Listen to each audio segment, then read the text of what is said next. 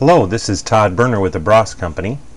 This presentation is going to talk about Genesis 32 WebHMI and some of the cost savings and advantages that it can provide you in your applications.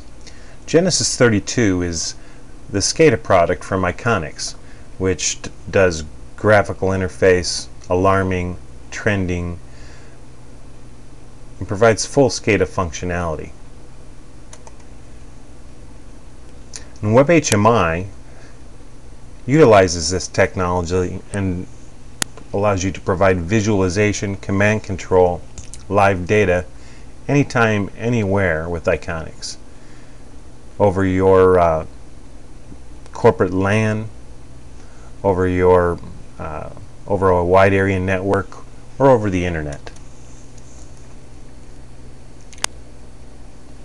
This view shows both a Windows Terminal Server application running Thin Client solution and WebHMI server running Thin Client application.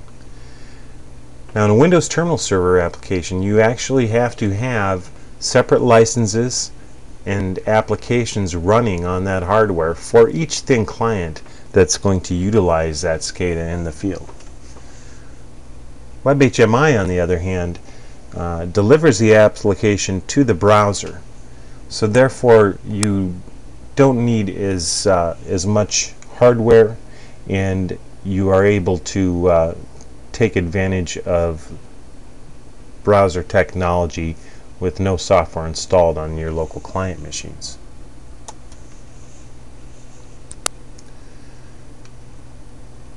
Now, one solution using Microsoft Terminal Server, software upgrades only on the server, and that's a nice advantage.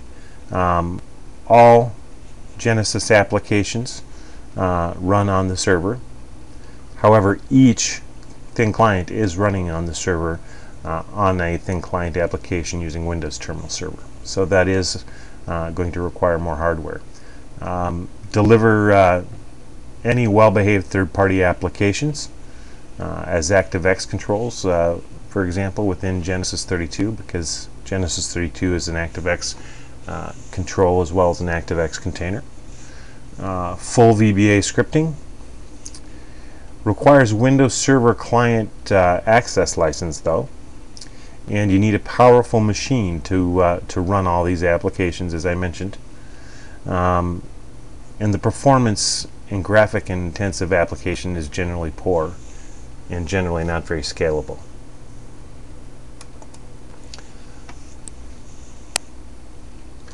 However, using WebHMI, you publish the application as an HTML, and that's served into the browser window as shown here. And this then allows you to have a zero base install on the client side. No Iconics software present on the local machines. You can mix graphics, trends, alarms, reports. You can have you have two-way interaction, so it's real time. It's not a snapshot. It's real time OPC information going back and forth between the client and the server. Only requires a standard PC and will perform just fine on most Thin Client PCs, depending on processor speed and memory. And will run on Internet Explorer 6, 7, or 8. It's very cost effective with the floating licenses, so you only utilize a license when you are running the application. You don't have to have fixed licenses for necessarily every possible client that may utilize the application. And you can do VB scripting and JScripting within the application.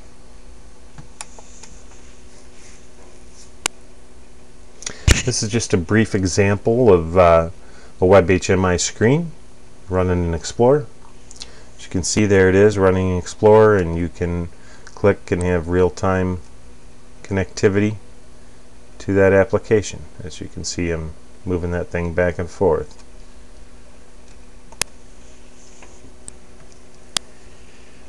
Within your intranet on your corporate LAN, you can simply use DCOM over LAN and have very fast, effective communications.